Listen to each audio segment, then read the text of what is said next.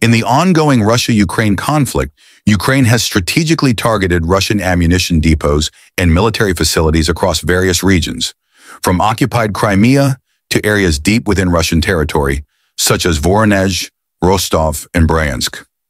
These precise attacks, carried out by drones and missiles, have inflicted substantial damage, undermining Russia's logistical and operational capabilities on the front lines.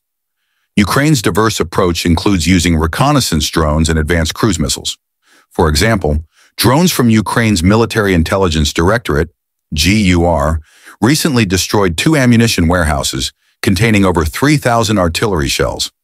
The resulting explosions disrupted ammunition supplies for Russian forces in the area for days.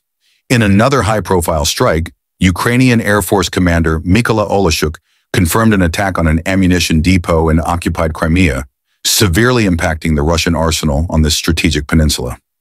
An attack on the Morozovsk air base, which hosts Su-34 bombers, led to the complete destruction of 1 Su-34 and damage to 2 others, along with the obliteration of guided bomb stockpiles.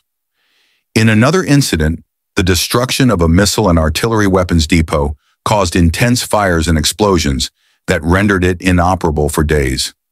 Ukrainian naval forces also successfully targeted a depot storing up to 400 Shahed drones, dealing a major blow to Russia's UAV capabilities. According to military analysts, these targeted strikes have cost the Russian military around 40,000 tons of ammunition in recent months, significantly limiting Russia's ability to sustain major offensives. The continuous need to relocate and protect ammunition supplies has further strained Russia's logistics, forcing the military to build warehouses in more remote areas, complicating steady resupply operations to the front lines. The impact of these strikes goes beyond material losses, affecting the strategic balance and morale on both sides. For Ukraine, these actions have boosted morale and demonstrated an effective, precise strike capability despite its comparative limitations in manpower and equipment. For Russia, the continual depletion of ammunition reserves has dampened its offensive potential and imposed substantial logistical challenges. As the conflict persists, Ukraine's ability to maintain and expand these strikes, especially with more advanced drones and long-range missile systems, could further diminish Russia's operational flexibility.